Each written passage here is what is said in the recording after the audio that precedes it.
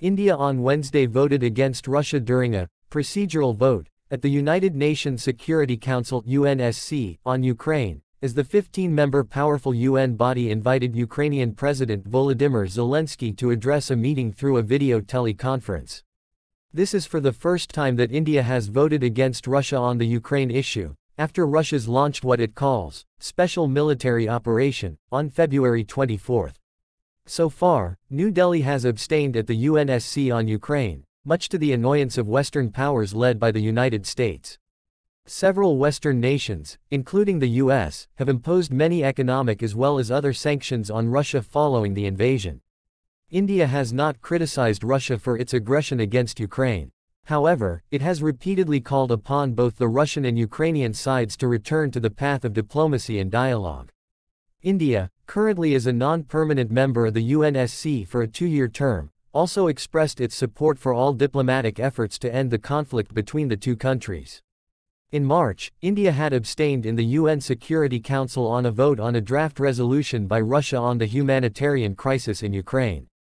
On Wednesday, the UNSC held a meeting to take stock of the now 6-month-old conflict on the 31st anniversary of Ukraine's independence. As the meeting began, Russian ambassador to the United Nations Vassily Nebenzia requested a procedural vote concerning Zelenskyy's participation in the meeting by video teleconference.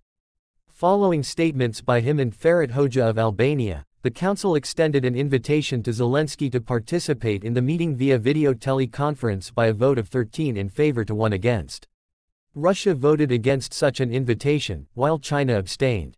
Calling for a procedural vote on the matter, Nebenzia reiterated that his country's objection pertains specifically to the president's participation by video teleconference.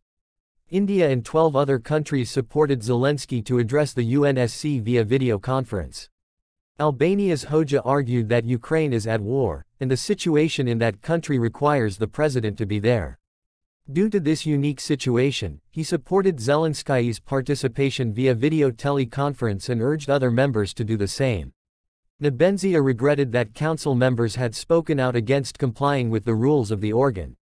"We can understand the logic of Kyiv's Western backers," he said, expressing disappointment that other members contributed to the erosion of the council's very foundation and practices.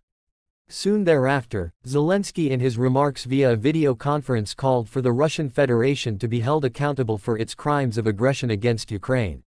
"If Moscow is not stopped now, then all these Russian murderers will inevitably end up in other countries," he said. "It is on the territory of Ukraine that the world's future will be decided," he added. "Our independence is your security," he told the UNSC.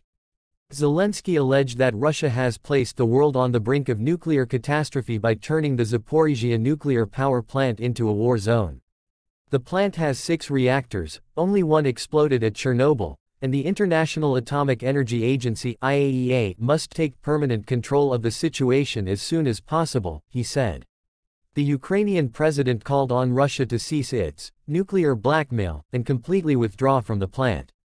UN Secretary-General Antonio Guterres expressed grave concern over the situation in and around the Zaporizhzhia nuclear power plant, underscoring that the warning lights are flashing.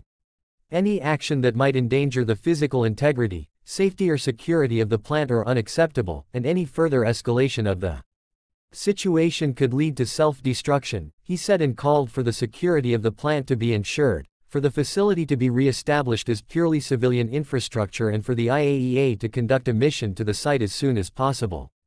U.S. Ambassador to the UN, Linda Thomas-Greenfield alleged that Russia's goal is as clear as ever, to dismantle Ukraine as a geopolitical entity and erase it from the world map. Its disinformation campaigns are increasingly being weaponized to prepare for further attempts to annex Ukrainian territory, she said. However, the international community will never recognize Russia's attempt to change Ukraine's borders by force, she told the UN Security Council. The American envoy voiced concern about Moscow's so-called filtration operation, which involves the systematic and forced deportation of Ukrainian civilians to remote areas of the Russian Federation. Ukraine celebrated its Independence Day on Wednesday, which also marked exactly 6 months since the start of Russia's military offensive against the country on February 24.